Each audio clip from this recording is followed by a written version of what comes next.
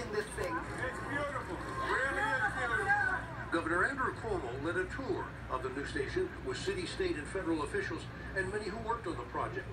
Nearly a decade to build the three-station line, it is a much different approach to the subway system.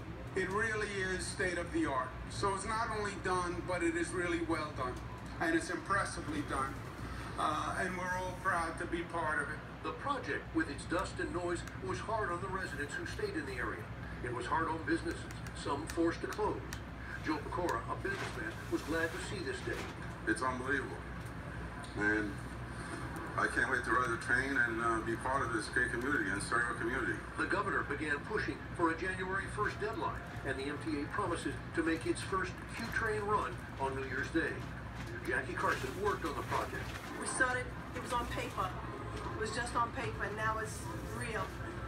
It's fantastic feelings. The public got their first opportunity to see the 96th Street station at an open house, many wondering for years what it would look like. But it's really cool and really big and colorful, which is different than others.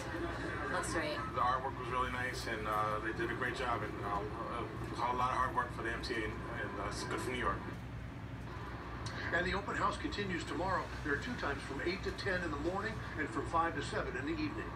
Reporting live on the Upper East Side, Tim Fleischer, Channel 7 Eyewitness News. Tim.